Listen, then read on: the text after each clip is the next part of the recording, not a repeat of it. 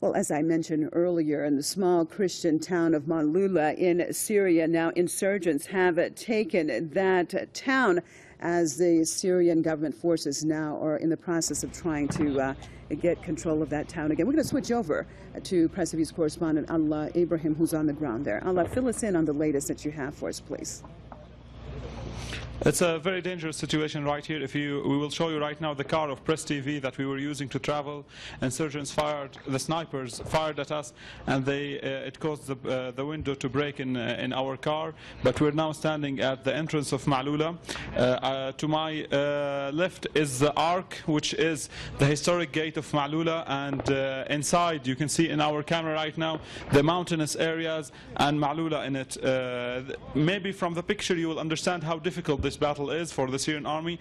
The insurgents have the highlands now, and the Syrian army is trying to advance, but they have the high ground. But officers are telling me that they are advancing, but you can hear right now snipers are taking shots at us right where we're standing right now. Okay, now Alaa, do we know when exactly did the Syrian forces lose the town, and how? I know you said it's a very, very difficult battle, but is it likely that they will be able to retake it within the next coming days?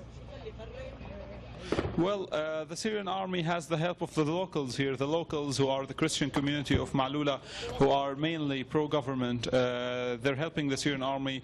Officers have told us that they have several locals with them as local guides to take them through the caves, which gives the Syrian army an advantage over the insurgents. But this won't be easy, because all the insurgents in the area of Al-Qalamoun have gathered. As you can see, right next to us, right to where we're standing, a mortar shell from the insurgents have fired. They have fired a mortar shell at us, like 50 meters where we're standing right now. As I was telling you, insurgents from all around Al-Qalamoun area, which is the area between Damascus and Homs in central Syria, they have gathered from all this area and attacked Maloula.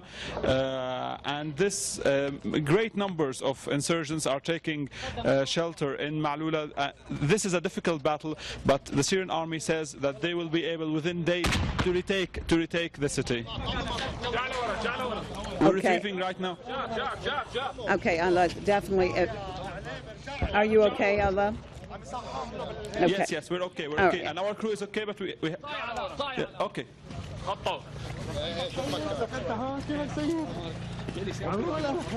Okay, viewers, you're looking at live images coming out of Maloula, right outside of the Christian town in Syria, as PressTV's correspondent Alaa is on the scene there. Obviously, very dangerous situation. Alaa, with the situation, can you hear me? Yes, I can hear you. I can hear you. Okay.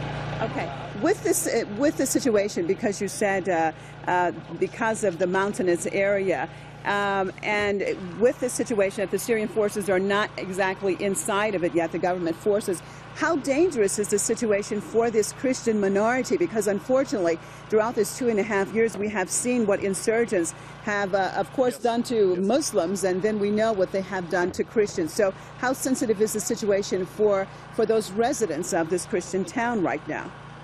Okay, we have to go off air now.